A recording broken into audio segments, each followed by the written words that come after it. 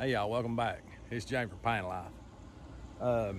Up here in the middle of summer, today's July 7th. We've got a early August 28th early velvet hunt. It's buck only on private land.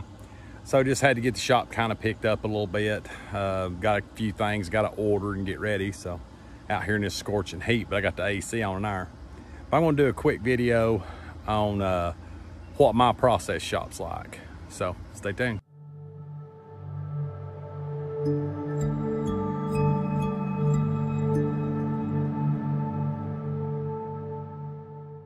Okay, this is my shop. It's a 10 by 20. When I moved here, there was 2 concrete pads of metal buildings, and I built this probably 12 years ago. I actually processed deer for a guy for a few years, and then just got to where I took my deer to processors, and the price just kept going up, and I wasn't getting as much meat back, so I wanted to do it myself. So I actually started in that building right there. It's a little 8 by 10 by 8, and we insulated it and put a window AC unit, and we southern aged everything on ice in coolers, and used a hand crank grinder and a small 110 grinder and a Food Saver vacuum seal. But over the years, we've grown, and we do a lot of different deer now. We do our deer, which my whole family hunts, all my kids, my dad, my cousins, and then we have surrounding farms that they bring their deer to me. We kind of keep our finger on the pulse of the bucks and buck movement and rut movement here in Piney and Loudon, Tennessee. But anyway, we'll get in here to this. This building has paid for itself 10 times over, but we call it the Chop Shop. So welcome to the Chop Shop. We got a bunch of memorabilia and signs and different stuff. It's kind of like a deer hunter's man cave. Show you around here a little bit. As you can see, it's entry door. And then we got some bucks and stuff up our window. That AC unit is a lifesaver on days like this. Milk cooler, you know, put everything in, radio. Got some older bucks and deer that I've killed, and I'll tell you a little bit about them in a minute. Everything in here is stainless tables. But anyway, I'll walk you through the process. They bring them in, log them in. I've got all my books and stuff from 2 or 3 years in here. Got my tags, keep all the deer separate. This is my walk-in cooler. It's a 1948 or 49 vintage Warren. It's a cedar. It's actually a cedar outside and inside, made of wood. It has porcelain sides on it. It's got the big door on the front, and then it's got the windows and the mirror. You can see inside it, a little mirror. But I actually, as you can see, it's a Warren. When I was 13, 14-year-old, I worked at a little store out here, mom and pop store called Virgil Simpson's Grocery. And this was the cooler they kept their milk, their eggs, their meat, whatever in. And when he passed away, his daughter closed it down. And this sitting there and somebody bought it. And I traced it down, which is really odd because, as you'll hear through this, I end up gaining more stuff out of that store after it closed. But this is a 7 foot wide, 9 foot tall. Oh yeah, it makes real good storage for my blinds from turkey season. But it's 7 foot tall, 9 foot deep, 9 foot high. Now, the compressor with it never could get running. And if you're familiar with Paint Life, you've seen my CoolBot video that I did. So I've got a CoolBot in it now, and we'll step in here and look at it. I turned this on about 25, 30 minutes ago. I wanted to run it a little bit for, you know, let everything cycle, make sure my air conditioner ain't stopped up, clean the filter. So I've cleaned everything in here. Started this probably 20, 25 minutes ago. It's 81 degrees in here. As you can see, it's 48 degrees. Of course, the air conditioner don't know that. It thinks it's 60. But anyway, as you can see, it's all cedar sides, cedar roof. Got me a little fluorescent LED light in here. Hang everything on a pole. Got our gamble hooks, made it work. We can hang up to 8 deer in here. That's really about all I really want to hold at one time. It takes a while to work them up. But that's the inside of the cooler. Then I do have a winch bought. I've actually got to mount it. But now these ceilings are 10 foot high, and when I built this, I put an 8x across the rafters and braced it all in and run me an eye bolt through the roof. Now for years we have used a bolt winch and it works great, but I would like to be able to skin deer with my electric winch. So I have a Warren 110 winch that I'm going to probably be installing this week. But anyway, that's our setup. Nylon rope up to that. Deer get here, they get skint down. Deer as they're, and I debone my, and you'll see it this fall, I'll do some videos on it. I debone my deer on the carcass. So I remove all the meat while it's hanging here, all the way down to the head. Leave as much of the skeleton I can because I can't stand bone dust in my deer meat. And I don't like getting bone fragments in my grinders and dulling stuff up. So we start from the hams down, back straps, rib meat, stripping it, brisket, down into the neck. All right, that whole deer will come over here. I've got some stuff soaking over here in the sink. I've got my stainless sink here, a little 110 water heater. It don't make a whole lot of hot water, but it's good for about 15 minutes. But put a little salt in there, fill it up with cold water, drop that meat in there while I'm prepping this table, and let any loose hair or anything we might have missed. And we really pride ourselves in getting the hair off the deer. So we want to make sure. So on this table, I have my cut boards. This is one of my stainless tables. Here, I've got my chud tubs, my charred chud tubs. I've got them here. I've got some in the cabinet. And then, of course, I've got some stored in the cooler with the lids. But I'll segregate ever how the person wants it.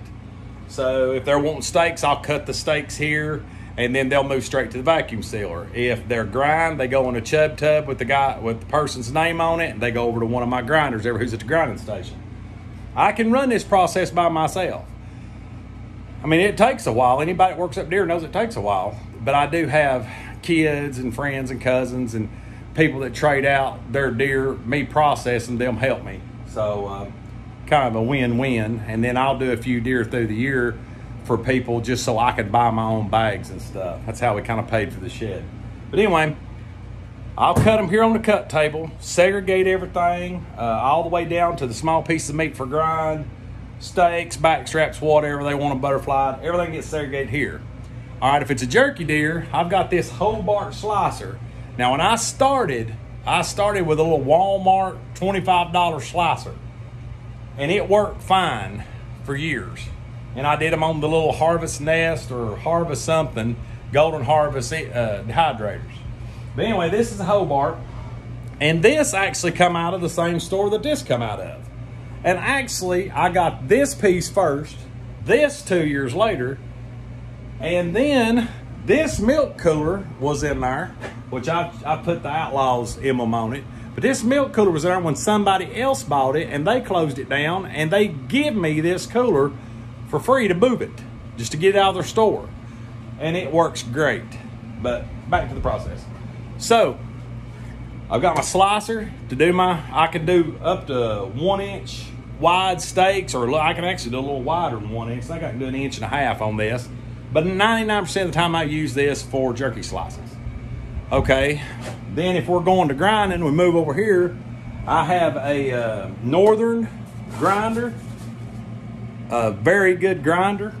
I would recommend one of these to anybody. I bought this from a guy that quit processing. This was the last one I purchased. The one before I have, which is still my backup, is my Limb. And then in this cabinet over here, I've got the original Gander Mountain and the other off-brand that I used for the first couple years. But this is where the grinding gets done. And then, so now we've got all of our choice cuts and everything's laid out. Then we come over here, and if it's ground, it gets put, we weigh everything on our scales.